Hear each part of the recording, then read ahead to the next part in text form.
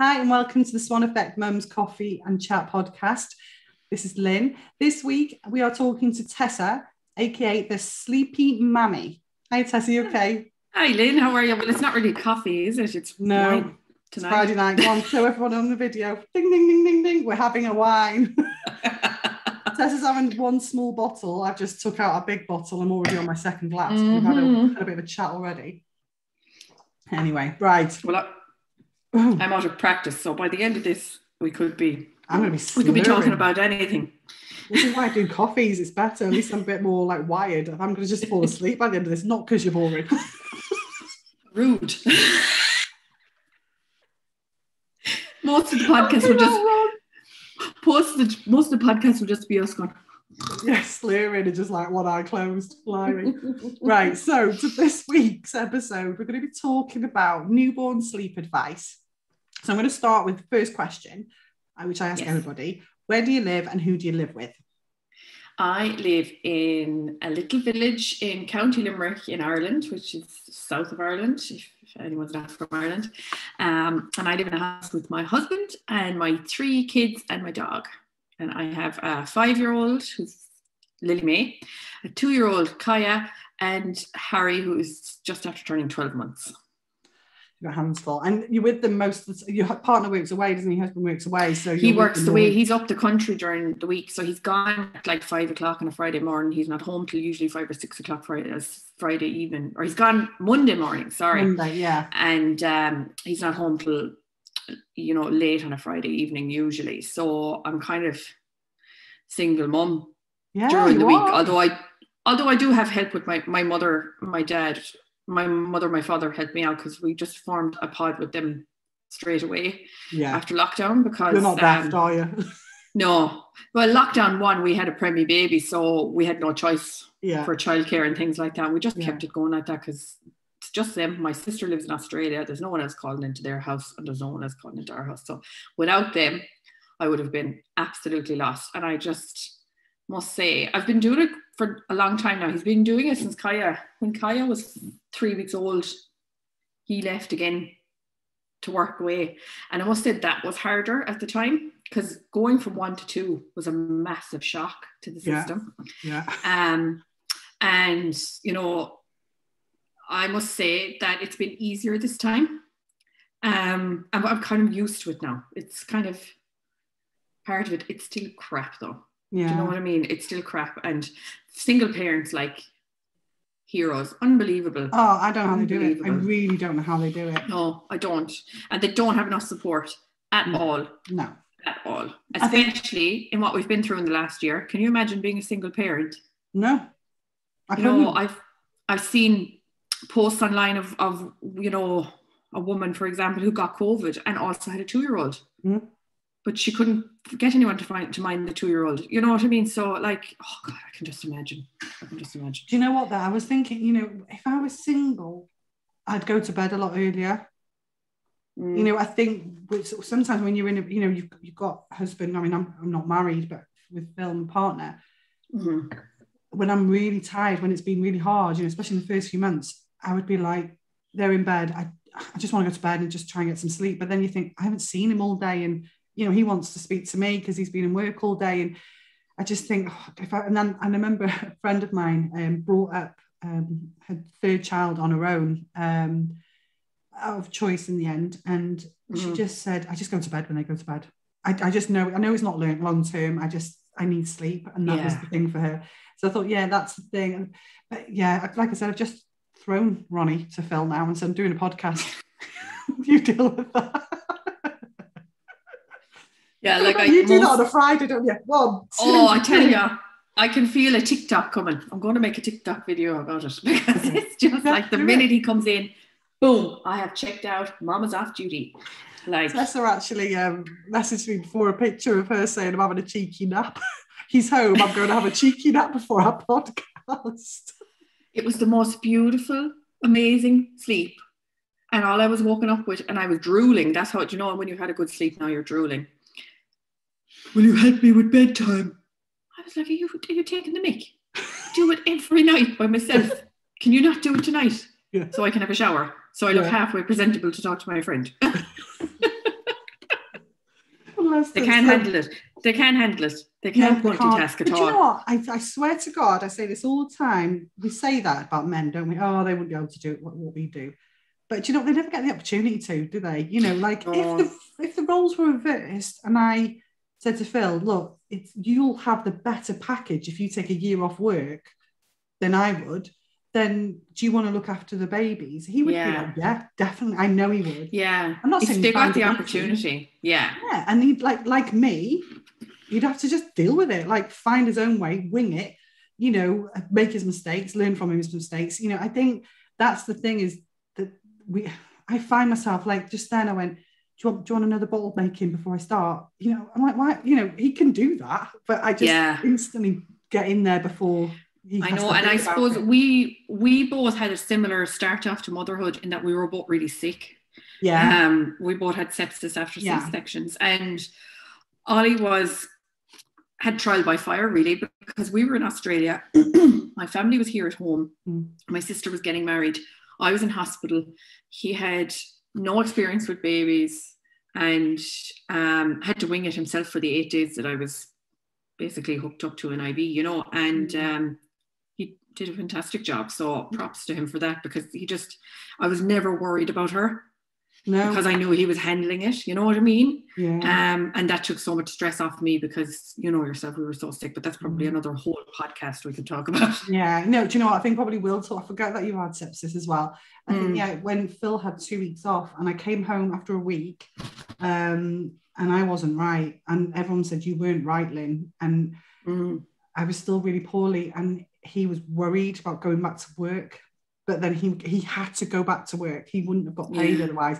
And he said, he just kept worrying all day, texting me all day. You okay? And I'm like, yeah, I'm fine. Because I just wasn't showing signs of wanting to pick her up all the time and things, because I just sit there in a daze because I just was really poorly. The same. It was awful. Lynn, I was actually Googling mental health facilities at one point because I thought it was all in my brain. Yeah.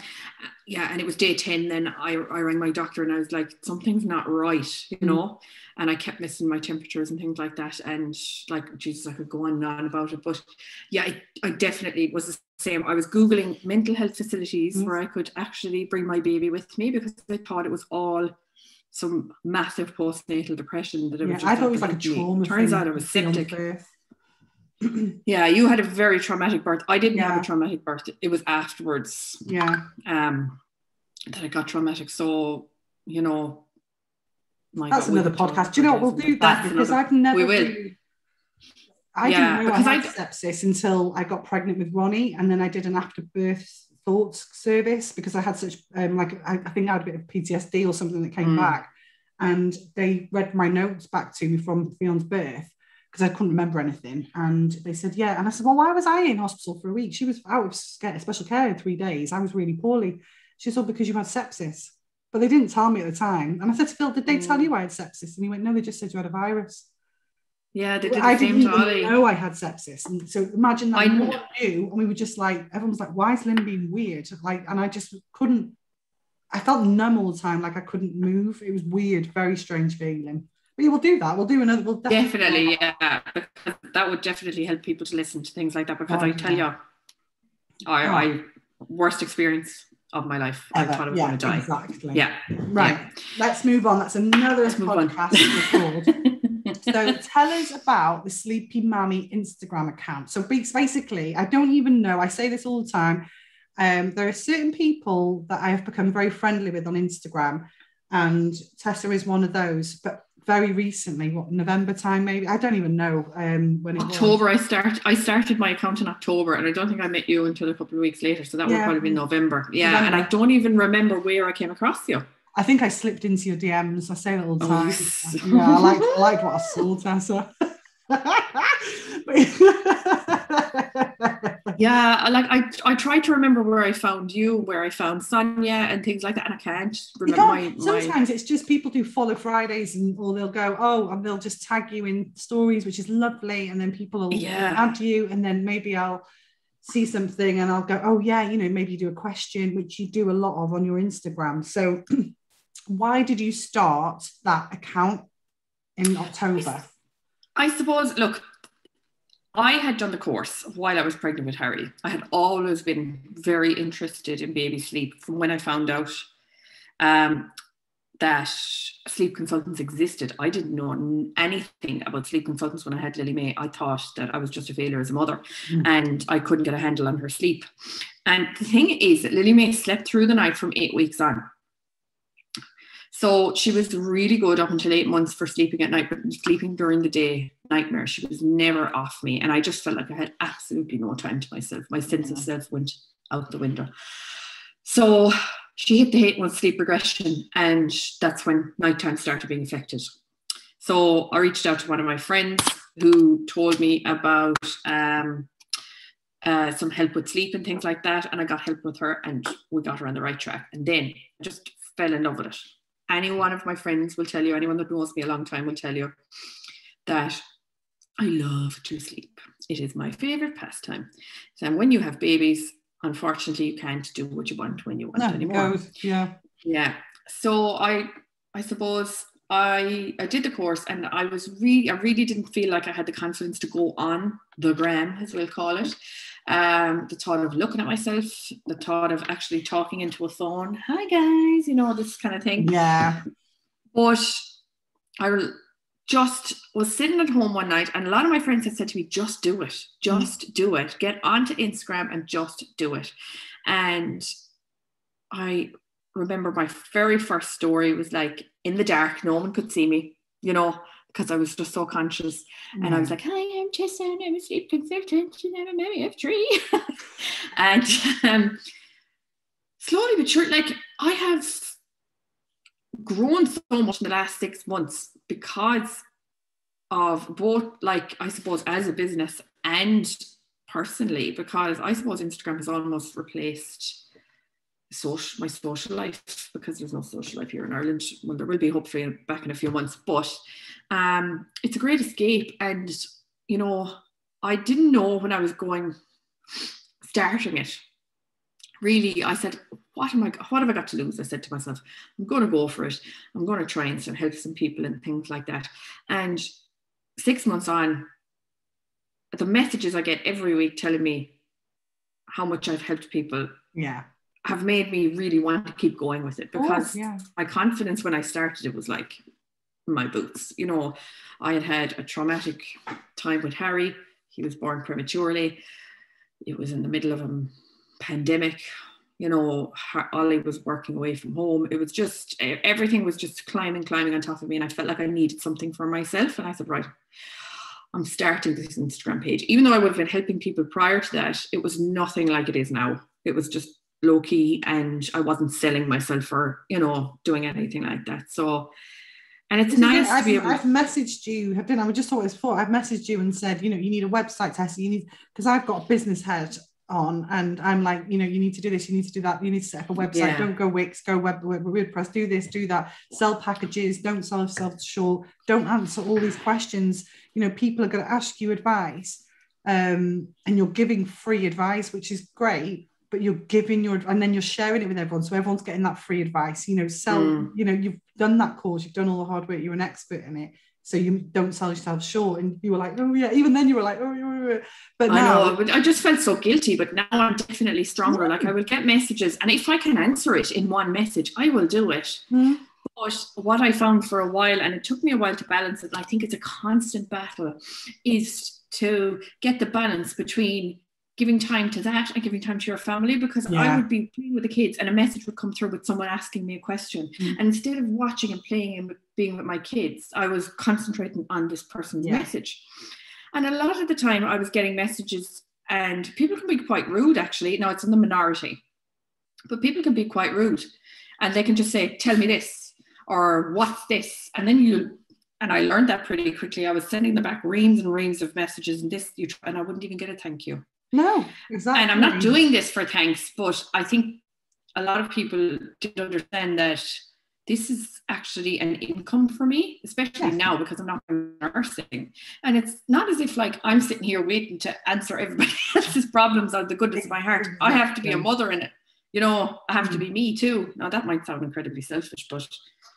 I mean, it was very similar to myself, that I started this before the pandemic, but it was very, very minute. And then it's escalated because I needed an escape. I couldn't get out of the house. I need to be outside of the house, and I couldn't. And I was feeling very claustrophobic. It was a very tough year. And I keep saying all the time, this has saved me, not the podcast, but the whole swan effect thing has helped a lot. Instagram has been fab.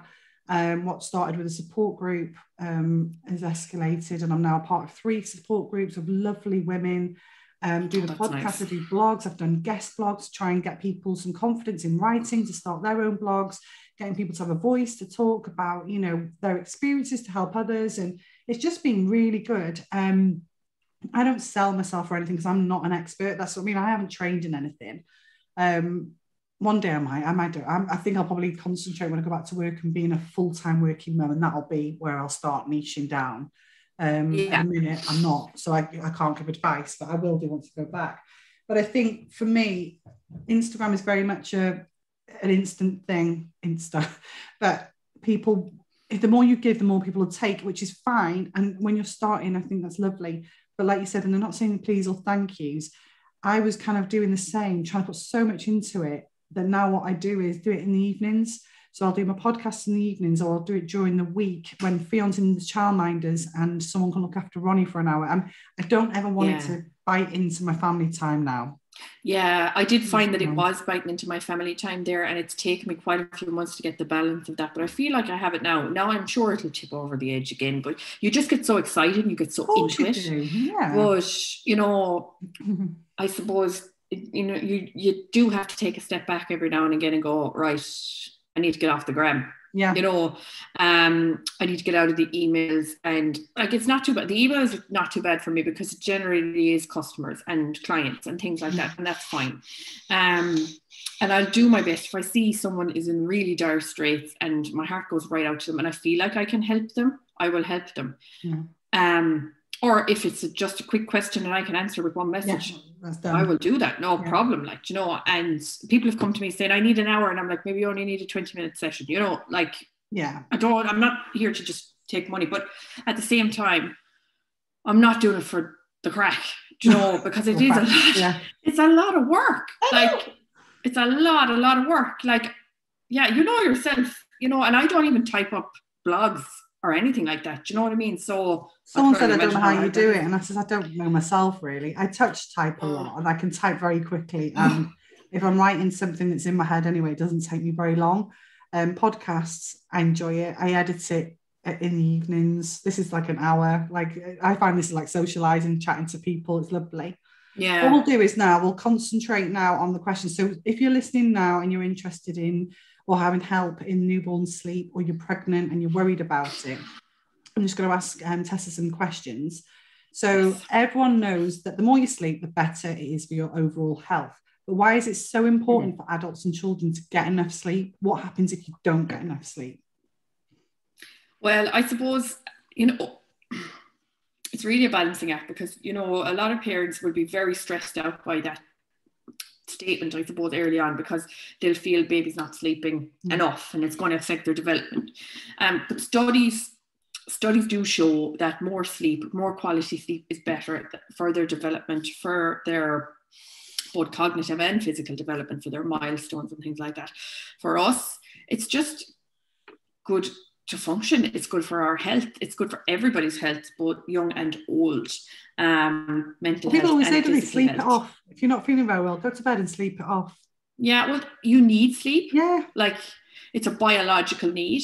And, Does it mend? When you're sleeping, is it because you're so relaxed, your body doesn't have to concentrate on things like move your arms, open your eyes, it can just concentrate on one area that's not doing very well or something. Yeah, it just kind of concentrates, I suppose. Your body just relaxes, and it's just all about rejuvenating and replacing and, I suppose I can't even think of the word now that I'm trying to think of, but replenishing, and that's what it's all about for us as adults. And the same for kids, but they actually form memories and do a lot of cognitive development while they're asleep as well. Oh, right, okay. Yeah. So as a paediatric sleep consultant, what is the most asked question you receive from parents, and what's the advice you give? You have told me this already, but if you let everybody know. It's just about newborn sleep, really. And I get asked about newborn sleep all the time, and why baby won't sleep for longer than 30 minutes, and why they won't go into a routine and things like that. They're not capable of it. They're just not capable of it. Well, why is it newborn then? Because I get that, but I think for me, all throughout pregnancy, you start not sleeping from 6 months on because you're uncomfortable and things like that. Mm-hmm. And the doctor said to me, it's your body's way of getting you prepared for not sleeping in the 4th trimester, basically. I suppose, yeah. Yeah. You get used to not sleeping and you kind of plod on with it. So it's not such a shock when the baby comes. And I thought that's a good way of looking at it. And then I don't know, like for me personally, I just knew I wasn't going to sleep. And I knew that it would be every 3 hours or so, feed, you'd be up for an hour with them and then they'd fall asleep again for another 2 to 3 hours. I just knew that was the pattern, but I suppose it's not the pattern for everybody, is it? No, because I tell you, even though you go to these antenatal classes and they tell you they'll need feeding every 3 hours, you don't realise on any level, for me, how tough that can be.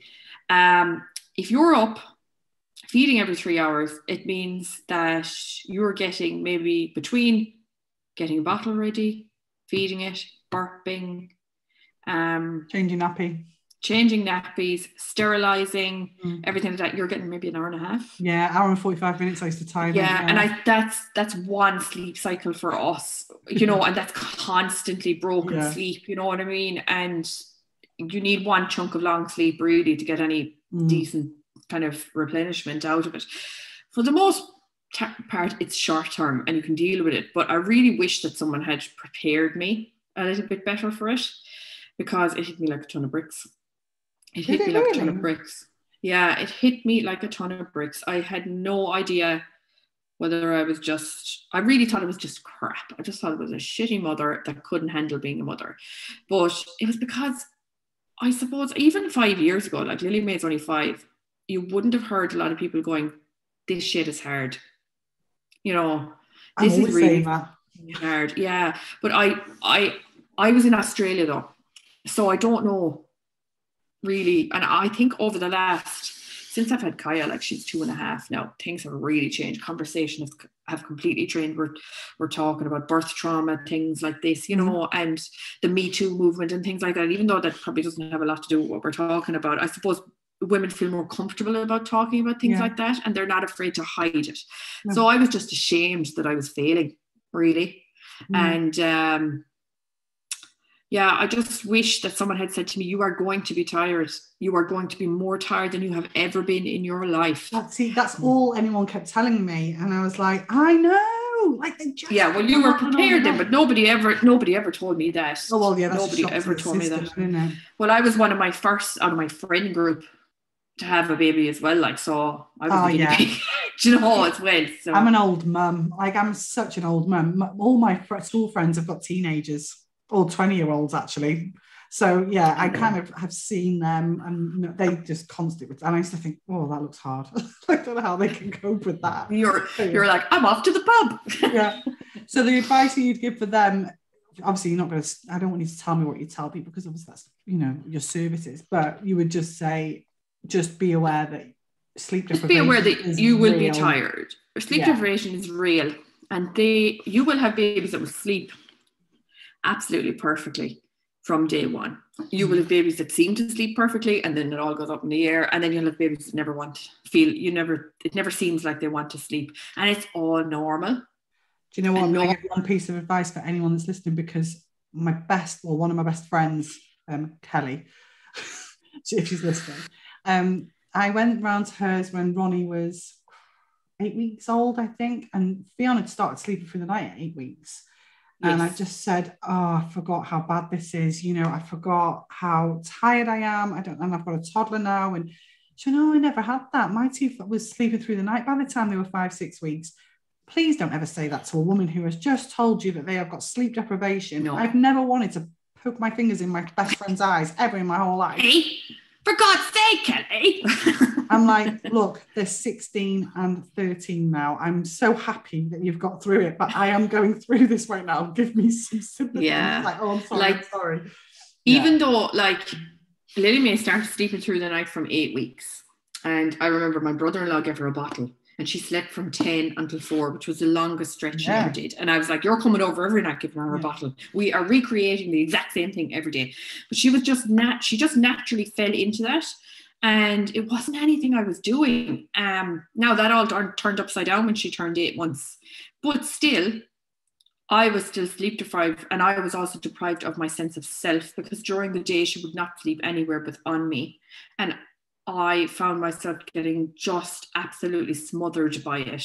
I couldn't go to the toilet by myself. You know, it was a lot. Even though she was sleeping through the night, which was great, she still wasn't having a perfect sleep journey. And as I've said, that all turned upside down when she turned 8 months, and then the nighttime sleep started being affected. So, I would never say, well, all my babies were sleeping through the night by 8 weeks. Yes, they were, but it doesn't mean we didn't hit bumps in the road. No, that's it. What I mean? Ronnie, they're not robots. And we were like, yes, we've got it. And then, because I said she needs to go to bed, like we've got her in the living room. She needs bedtime at 8 o'clock. You know, no matter what happens, if she gets up and cries, we'll stay in the bedroom to deal with it. We're not bringing her back. Yes, yeah. That's kind of my rule, and it works. Yes. Literally 3 weeks ago, she started waking up for a feed in the middle of the night. Oh, I can't tell you. I feel more tired now than I did in the very beginning, because like I said, I never slept from 6 months onwards. So I was just like, yeah, fine, whatever, bottle, feed the baby, fine. I'm in that automatic mode anyway. Me and Phil just like zombies. I mean, she's not every because you weren't expecting it either. You know what I mean? At the start you were expecting it. Yeah. But now you definitely weren't expecting it, because you were like, no, she's got it. She's good. Do you know what I mean? And then you have a night and you're like, how dare you? I'm like, excuse me, you're not sleeping tomorrow. I'm not letting you do it. Anyway, let's get on to the next question. We'll just chinwag all the way through this if anyone's listening. I'm really sorry. So at what stage, do babies start changing the sleep cycle from newborn stage?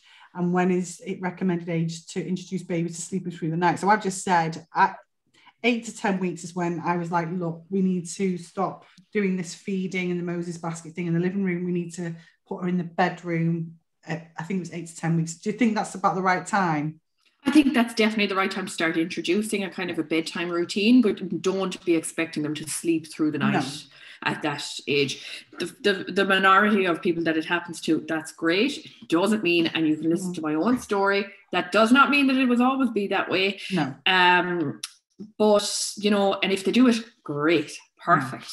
But there are babies that still don't sleep through the night up to 18 months. They might be sleeping or waking for one feed. And if you're happy to do that and they're happy and everything's medically fine, then fine. Yeah. Generally, though, I find that with most babies, and I emphasize the most, from about 6 months on, they can be capable of sleeping one 10-hour stretch and sometimes 12-hour stretches.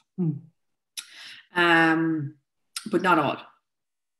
And when I say sleeping through the night as well, that's very hard. I suppose my sleeping through the night, your sleeping through the night could be a different thing.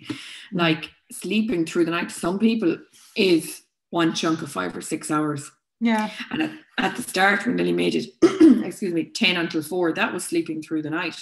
Then it moved from 10 until 6, and then it moved from 10 until 8, and then eventually it was 8 to 8. I mean, in an ideal world, sleeping through the night is 12 hours, but generally it's not. And then other people will say sleep through the night. Does that include a feed? For a lot of babies under 12 months, especially under 9 months, I suppose, it does include a feed. Do you mean like a dream feed? Do you mean a dream feed, or they might wake up for a feed? Depends really what's working, because dream feeds don't work for every baby. No, I tried it. It didn't for mine. Yeah, it has worked for the girls. It didn't work for Harry at all. He actually is on a medication. He has what's called a hemangioma, which is a birthmark. It's a benign birthmark, but it does grow and it's on the skin. Now, Lily had the same thing. But the medication they were on meant that they had to be dream fed.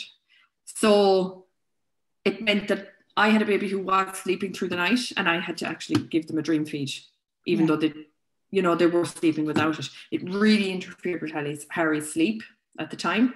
It never interfered with Lil's sleep. So basically, you're saying that so all kids are different. We know that. Every single person that's listening now is going to know that every baby is very different. And how do you do it? And this isn't on our list now, but how do you, I suppose you've gone to, you've done a course on it, but there's so many different varieties of sleeping. Like when a parent rings you or phones you or emails you, how do you know when to go, okay, I suppose you ask certain questions, the patterns or the behaviors and things like that, do you? And then you kind of need it's like, I suppose the word is holistic. From everything, from what temperament they have, what kind of a family dynamic they have, what way the baby was delivered has a real aspect of it in the early days as well. And also if you're having sleep issues for a long time and they've never really been resolved, it can often be linked back to traumatic births and things like that issues were never resolved. And it's just, I send them a questionnaire. It's a client intake questionnaire, and it just goes through everything from the due date, the delivery, what type of delivery, and every aspect of the child's day and every aspect of the child's night, and how the parents have dealt with it, what has worked. And then it also depends on how the family wants to deal with it. I've had families come to me and go, do the quickest thing. I don't care. And even though I'll give you I'm not really euros if you sort this out for me today. Even though I'm not a fan of using harsher methods and stuff like that, maybe I won't start at the very gentlest method with that person. Maybe I'll ramp it up a little bit. As I said, I don't use cry it out. And if anyone came to me and wanted to use it, I would just tell them to go elsewhere. But and then I have families who are like terrified because they just don't want to hear the baby cry at all. But babies have got to cry a bit though, haven't they, Tessa? I mean, it's the only way. I know what you're saying about the cry out thing. We're trying to do this whole self-soothe thing because Ronnie, the minute I lay her down, she wakes up and cries. And like you said about your eldest, if I sleep during the day, she has to sleep on me. She's very, she can't lie down on, I think it's the temperature. For me, I'm hot and then I put down in a cold cot. I think she just, I don't know, something. And then it feels like we need to, because I always go, oh, she's woke up again. And he's like, just leave her. We'll wait 1 minute. And if and then she'll go, just whimpering. And you could be a sleep consultant because you've got it, girl. Thanks, because that is like the first thing I would say to parents. Don't rush in immediately. I mean, obviously, if there's something you need to rush in. Yeah. But like I give steps to parents, and one of the first steps is stop and observe, just to see what's happening, because babies will wake. Well, you'll think they're awake and they're screaming, but if you actually look at them, their eyes are closed. Do you know what? And then you're like ringing them up out of the you're whooping them out of the cot and you're actually waking them up. So, but you see, parents don't know that. Nobody teaches us that stuff. In the antenatal classes, they're just like, give them a pat and give them the shush and give them a rock. And, In fairness, though, say it's 2 a.m. I live in a bungalow. I've got Fion next door, who's a terrible, she suffers from nightmares a lot anyway. And if Ronnie's screaming, I instantly, and I've just woke up from it, and I go, and instantly go over. I've done it myself because I don't want her to wake Fion up. I think it's definitely worse having 2 because you just don't want the noise. You don't want the other one to wake up because then it's carnage, and you don't want carnage at 2 o'clock in the morning, do you? No, you don't. And that's a lot of parents come to me and say, oh, but we can't have any crying. Yeah. That's actually impossible. I can't. Mm-hmm. There is no way, and there is no one. Well, I hope there's no one, because if there is someone, they're wrong. But there is no one that can tell you that. I guarantee you there will be no crying. Like, you could be doing everything for your baby and meeting all of their needs, and they will still cry. It's their only way. Yeah, that's just the communication, isn't it? Yeah, exactly. So you talk a lot about, you're a big advocate for white noise to help soothe babies. So with Fion, she loved it. I used to have a Hoover app, and she liked the vacuum cleaner Hoover, Ronnie, not so much. She's just, do you know what's funny? Completely different baby. So why is white noise so calming for babies? It's because, I suppose, it replicates the noise that was in the womb. If you think about a baby in the womb, it's not quiet in there. They're whooshing about inside the fluid. Yeah. There's there's quite a lot of noise. I suppose there's a lot of external noise in the later dates as well, but also there's your heartbeat, and there's the whoosh of the blood through the placenta and the umbilical cord. Yeah. So that is all very like white noise, and it's constant and it doesn't stop. And that's why I suppose people advocate for white noise, especially from the early days, because it makes them feel more comfortable, like they're back in the womb. Yeah, I think I tried it when Ronnie was like 3 months old, but I suppose she's forgotten about the womb by then, hasn't she? And then there are babies that just never take to it. Yeah. And if you don't start it from day one, they'll never take to it. And then there's people like myself and Ollie now love white noise. If I'm taking a nap, I'll put the white noise on for myself. And just going completely off cuff here, I'm going to tell you a story. Yeah. I went to Blackpool on a night out when I had a life back in the single days, and and there was a girl there in the group, and she told us, honest to God, she was stunning. Everything about her was gorgeous. She was in a girl band, a Welsh school girl band, and everything. Thought she was ace. I had a bit of a girl crush on her. But then she told me the weirdest thing, and I just went, it's weird. She said that she has to have I nearly said the wrong word then, a hairdryer on to go to sleep every night. Yeah, I know, a hairdryer. Like that's not like a little fan in the bedroom. It was like it must be that noise to go. All I'm thinking of is fire risk. Yeah. Got to burn to death.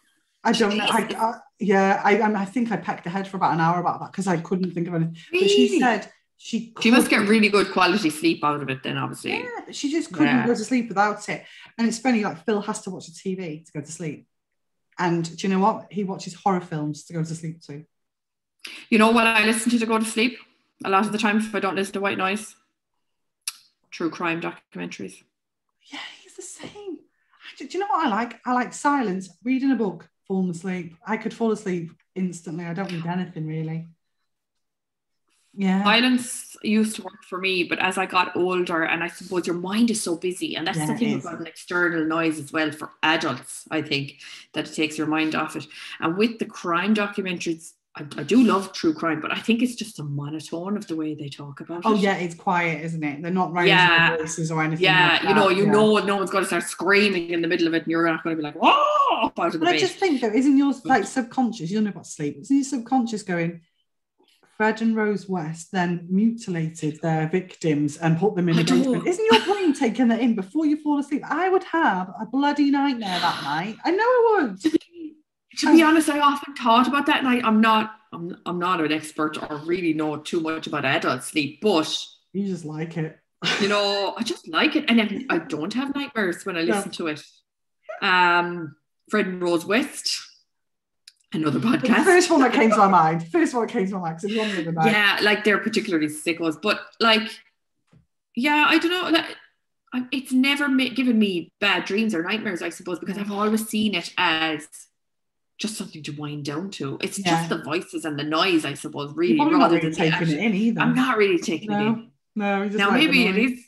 Maybe I've completely buggered myself up, and I'm going to turn into a serial. You think you're not taking it in, but your subconscious is like, ooh.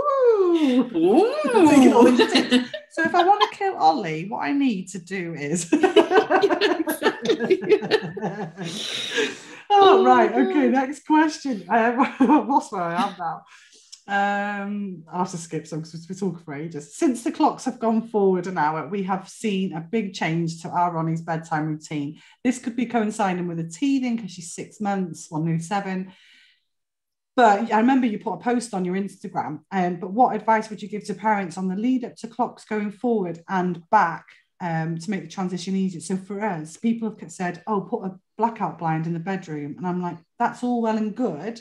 But up into the lead up of that, she's in the living room or in the kitchen and there's light coming in through every bloody window. So they're not daft. So what I would say was for this time of year, anyway, try your best to darken the house from about an hour before you go to bed. Yeah. So close the curtains, close the blinds if you think. Then pop up and do your bedtime routine in the bedroom in the dark. Now, it doesn't have to be pitch black to do that, but as long, you know, because otherwise you're not going to, you're like, Jesus, where's the cot? Yeah. But, you know, just to kind of wind them down, I suppose, it's just important to kind of calm things down. And that's what I would always say to parents, is to, you know, you need that time in the evening to calm things down. And I do find even my own kids, you know, the light, it does affect them, because it's such a massive, seems to have been a really rapid change this year. And I don't remember it being so much the last few years, but maybe it was because my kids were younger and they weren't so aware. But like, we do have a blackout blind. But like, Lenny May's 5 now, she knows it's still bright outside, you know. For some reason, she just goes to bed. You know, we've been really religious with the bedtime routine. Now, at the weekends, we're a little bit more lax, but that's because I've got good sleepers, so I don't need to work on their sleep. Excuse me. But people who are working on sleep, I would say that, like, for a few weeks while you're working on sleep, you might need to do a regular bedtime and a regular wake time. And that might mean closing the curtains and turning down all the lights and then going into the bedroom and doing the bedtime routine in there, and having that as dark as you can while you're doing whatever you do in your bedtime routine. The other thing I would say for both the clock changes would be, in the week prior to the clock change, you can adjust their routine by 5 minutes a day, 10 minutes a day, or 15 minutes every 2 days, you know. So you could bring their wake them up 15 minutes early, bring their nap forward 15 minutes early, bring their nighttime bedtime forward 15 minutes early. And then by the time you get to the night or the day of the clock change, you know, hopefully things were good. But it's not without its problems. It's, you know, it's a hard transition. And I do find that spring forward is generally easier, because most people's complaints are early rising. And, you know, it kind of solves that for a little while. But then when the light's creeping in the morning, it can bring the early rising back up. It's the fallback that usually is the harder. Really? Why? Because I would have thought it gets darker earlier. It gets darker in the mornings. No, it doesn't. I don't know. I suppose it's because if you're waking up the day after the clocks change, usually you wake at 7, and that morning you wake at 6. You can have a baby who is very overtired by the time you're going to bed that night. And overtiredness is the number one enemy. You know, it's just like fighting, you know. And I think that's really probably what it is. I find that usually the spring forward time change is harder with older kids, because they're like, but it's bright outside. Yeah. Do you know? Yeah. But just being really consistent. That is like something I would tell everyone that I work with. Being consistent, being the same thing. You have to be like a broken record. And usually that works. I'm a real stickler for bedtimes. And I know that Phil's daughter, it's one of his elder daughters, came around for dinner. She didn't come around till 6. And I was like, oh. Because then we've had dinner by then, but then they get all hyperactive. Well, my fiance, and it's all like, let's run around, let's play games, which is lovely. I'll never stop sisters seeing each other. Of course, we'll do that. But then it's getting to like, but my wind down is 6:45. Right, Fionn, let's put pajamas on now. Fionn, do you want a cup of tea? Because that's all she drinks is tea, decaf tea. And then we'll put, I don't know, a program on, and then we do cuddles, and then I'll go and take it to bed to read a book. And I'm not that strict that, you know, if there's parties or going around to barbecues, I'm not that strict. But I am when we're at home, and I just think I don't want it to go all haywire. And I think it feels like a broken record. I was going, so Fionn, it's 7:15 now, so I'm going to let you stay up a little bit later because Maddie's here, okay? Right, Fionn, it's 7:20 now. And I was just like tying her down. And I said, look, Maddie can read you a book. And she was like, no, I want Mummy to do it. I was like, okay, because it's routine, and she likes routine. Yeah, that's nice. Book. And it just, I think it was 8 o'clock, but she fell fast asleep. And I was like, it's all right for a one-off, but I'm such a stickler for it, because it's, the thing is, though, it's so important. Like, you think about yourself, you have your own bedtime routine. You might even know it, but you go up, you brush your teeth, you put on your pajamas, you know, and that is a routine. Of course it is, you don't run around the house 10 times and then jump into the bed and expect to fall asleep. No. I mean, after a couple of wines, maybe we will. Maybe. But they need to be, you know, they need to be starting to wind down, because like, I suppose if they're horsing around and having horseplay and things like that before bedtime on a regular basis, it's not going to be conducive to a good night's sleep. It confuses them because you're letting them run around crazy, mad, busy. Like, wait, let's throw you. This is why I said to Phil, calm down now. We need calm time, which is lovely. And I get it. He's out all day. You've probably had it with Ollie today. You know, and they go, phew, and they throw them in the air. And I love that. But I'm like, right. And he'll look at me and I'll go, enough. And then okay, and he knows. Yeah. Because it's really hard. It's really hard. A lot of parents have that, because whatever parent is staying at home has been there all day and is ready now for the calm wind down of the evening. And then the parent comes in who's missed them all day and winds them up. Yeah. And, you know, you can see both sides. Yeah, but, you know, it still is important. You just have to weigh it up. You know, you can still have that connection with your child without the way I chasing them around the house. I said to Phil, can you imagine we're saying, oh yeah, funny, that's funny, Fionn, yeah, let's jump on the sofas, Fionn, let's throw you around, Fionn. But then you've now decided, I'm fed up now, I don't want to do that anymore, and it's her bedtime. No, Fionn, you're not doing that now. No, come on, we need to sit down and be calm now. Come on, do it. I says, you're then telling her off, but when you've just escalated. It's so confusing, you know I mean? Yeah. It is. Yeah. And I think he was like, oh yeah, I don't, because you don't. He, like I said, he comes in, he's so excited, he's been in work for 10 hours and he just wants to see the kids, you know, which is fair enough. So it's okay to do that sometimes as well. I just want to say that you don't have to do that every time, but definitely by the majority of times you want to have it quiet and calm. Yeah. In the time before you go to bed. I've got to admit, there's nothing worse than when people go, oh no, I can't possibly come out because so-and-so's got a nap time at 1 o'clock and I don't leave the house at that time. I'm like, mate, if you don't do that, this is before lockdown, and you're going, what? You know, I've always said that kids need to work around your lifestyle and they'll adapt. And like my girls have been really good and they adapt to things really well. But like I said, when they're at home, they know the rules at home. Yeah, there's nothing worse than nap trapped, I call it. You're trapped by the nap. Yeah. I can't say Tessa, there is so many people I know that are like that won't go out in the afternoons because the kids nap. And I'm like, well, they'll nap in the pram. No, they won't. Oh, okay. Yeah, that's hard. And then the older they get, it's harder to introduce. Routine, it's habit, becomes a habit. And they won't sleep anywhere else then, will they? I'm going to become a sleep consultant, I've decided. You are. You can be the Irish one, I'll be the Welsh one.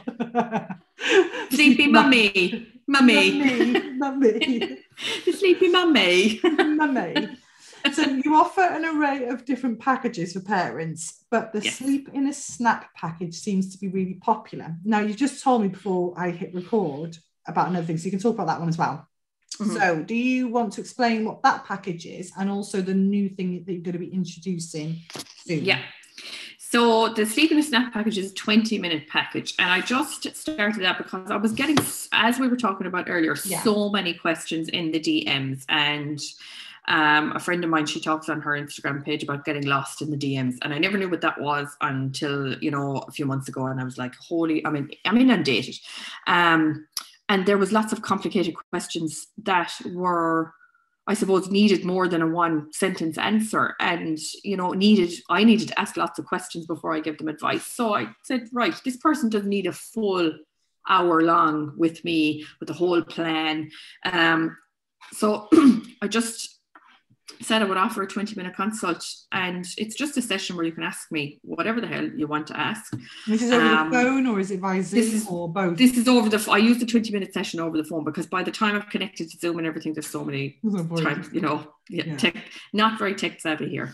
And you know, a lot of parents will use it for early mornings is something that they use it for, and I could just run through all the strategies that you can use, or some of the strategies that you can use, and then also use it for people who think that, you know, they just need a tweak in their routine, minor improvements. Some people will come to me and say, my baby's only rocked to sleep, they're 7 months old, he will only be rocked to sleep, he's waking an hour every night, I want to book a 20-minute session. That's not going to do. No. You know, I can't give you what you need in 20 minutes. However, a lot of people do use the 20-minute session then as a follow-up. If they've been working with me and then a couple of months later, they've just hit a little bump in the road, or they're going through a regression and something like that, they'll use the 20-minute session as a quick call. And it's also more affordable for them as well because, you know, you're not paying for the full hour and you're not paying for my time to go through an intake questionnaire. I don't do an intake questionnaire for that, and you're not paying for my time to do up a sleep plan for you either. Do you know what they think about when you've got a baby? There's so many things that you question about everything, especially if you're a new mum. By the time you've done it 2 or 3 times, you're like, oh yeah, it should be fine. You know, you don't really worry so much, do you? But first time mums do, and dads. And I think you think, oh, I want to ask a question, but 80, 90 quid. I'm like, oh, I just want to ask a question. So I think 20 minutes is fab, because I would be more inclined to do that. And then if that person said, look, and they felt they were genuine, you need more support, then I'd go, okay, I think we need more support then. Yeah. You know? Yeah, because like, as I said before, I'm not about like taking as much money as I can get, because there's no point me saying, oh my God, I'm going to give you an hour, when I'm actually trying to find things to talk about after 20 minutes. Do you know what I mean? So you're going to rely on word of mouth, Tessa, and if people are saying, look, she's just ripping money out of me left, right and centre, I'm not getting anything in return. You're not going to get any returned customers, are you? Or any recommendations? No, I'm not. You know, and I've had a couple of people that have come to me for some you know, little bits of advice, and then if they said to me, oh, we're actually going through a regression, can we book another session with you? And it's great because I only charge €30 at the moment. So if anyone's in the UK, can they do it? Are you just for... They can do it in the UK, no problem. I'm just trying to find out what she's Googling it. What's GBP, isn't it? You haven't had euros that long, have you? You've completely forgotten. Oh no, you were in Australia for a while. I was in Australia, and we had the Irish pound, so it was always different. £27. Oh, see, that's not bad at all. Yeah.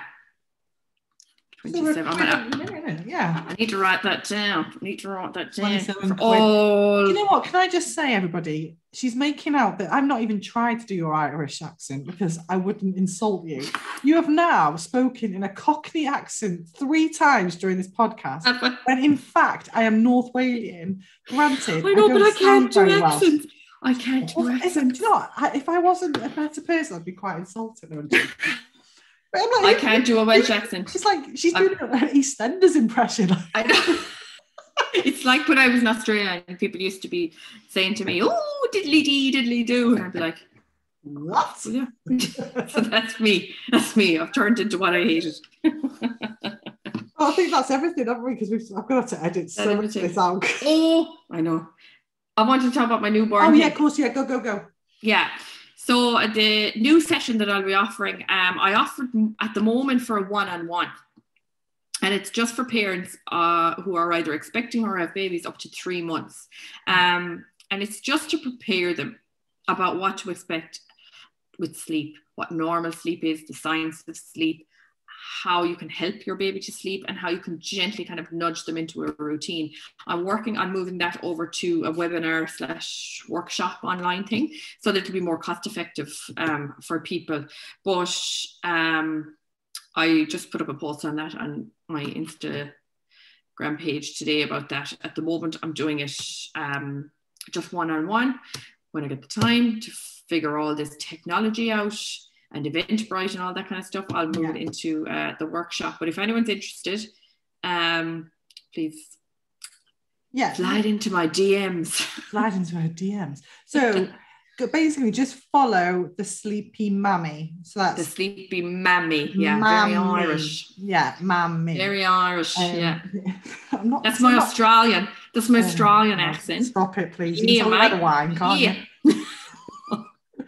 But if you look on Instagram, all red in the face. You can find Tessa there, or her email address is thesleepymammy@gmail.com. Yes. But I follow her, so if you on my Insta, just have a look and you'll find her on my #1 fan list. She's there. She's right at the top. She loves me so much. I think that's everything, you know. Just trying to figure out if we've covered everything. Yeah, I think I have. Oh, one question I wanted to ask you. I asked you about Fionn because we've got some concerns about this thing, and I have read up on, and I think she might have this certain thing. What age do people like yourselves go up to? So, you know, if someone said my 4-year-old is having sleeping problems, do you deal with that age group? What's the I deal up to age 5, I suppose, and I would probably I do a session my kind of, I suppose, top package involves an hour-long consultation and then 2 weeks of support while you implement a plan. I don't start that until about 5 or 6 months usually, because babe doesn't have the capability of that. So before that, I just usually have one-off sessions. But you work up to the age of 5. Okay. There are other sleep consultants, I think, that do up to 6, and I have even seen that do up to 16. Yeah. However, I haven't got there yet. Maybe I'll do more courses and do that. It's just we concentrated more on the newborn thing, because I said to you, what do most people ask you about in newborn stage? But let's face it, that's the majority, but it doesn't mean everybody. So I didn't really struggle with the newborn stage. I've now found that Fion's nearly 3, and I think she has this sleep.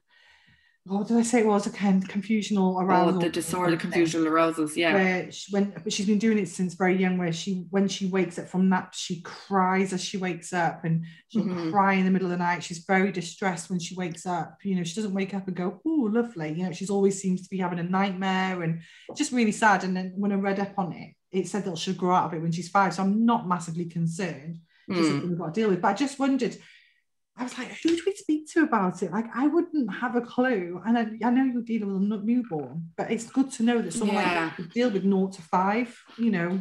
Well, to be honest, no, with things like confusional arousals and disordered sleeping and things like that, I would actually probably go, if you were very concerned, I would actually go down a medical route rather than coming to someone like me, because they'll know better.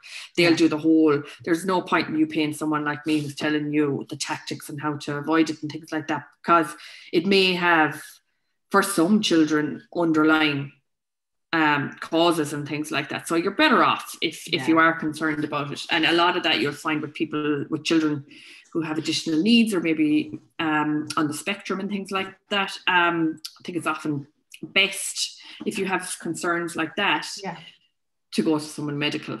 But you were just saying about trauma at birth, and I always say to Phil, you never know. When she was first born, they had to put a blanket over her incubator for 2 days because she had such bad trauma that she couldn't bear the light and things like that.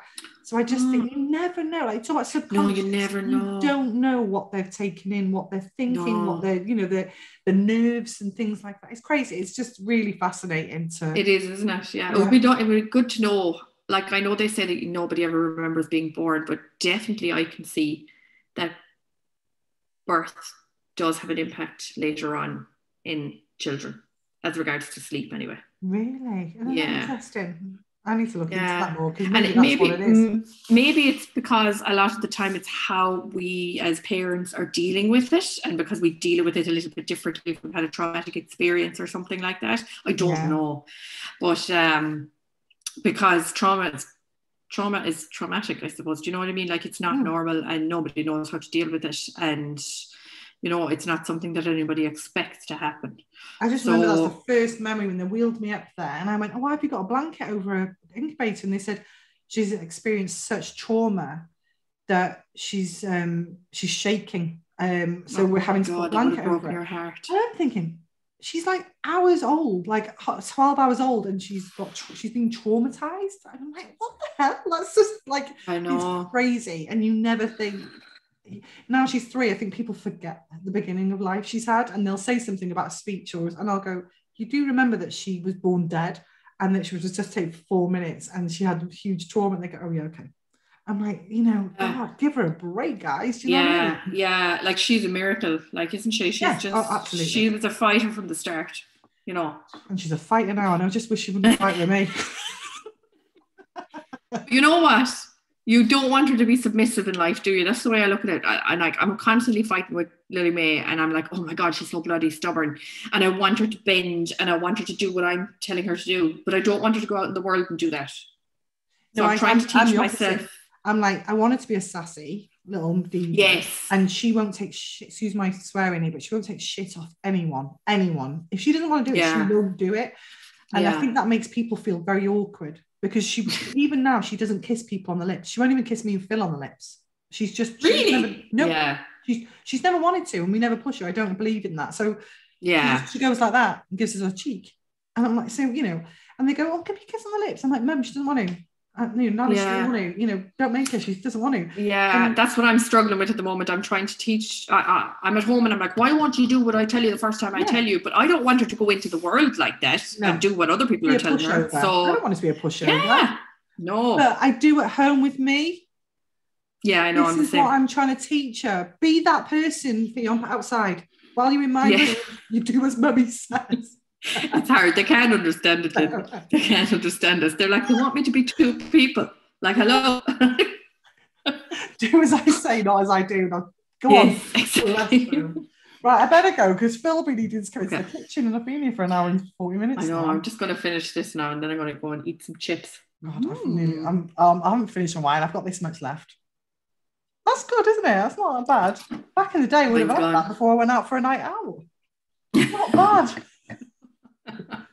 Thank you ever so much, Johnny and Tessa. It's been really lovely talking to you. And I hope you too, Lynn. Lovely. This will help everybody. And if anyone's got any questions, just drop her a message on Thanks everyone for listening. Yeah, Bye. And I will edit the hell out of this on the podcast because it's just waffling, but I won't for the YouTube. So all the YouTube people that are watching, we're very sorry, but we're having a lovely time, and this is the first time we've had a proper one-to-one chat with each other as well, isn't it? It's like a night out. I feel like I'm in a club. A lovely night. So everybody, cheers. Thank you very much. Cheers. Thanks for listening. Cheers. Bye. Bye.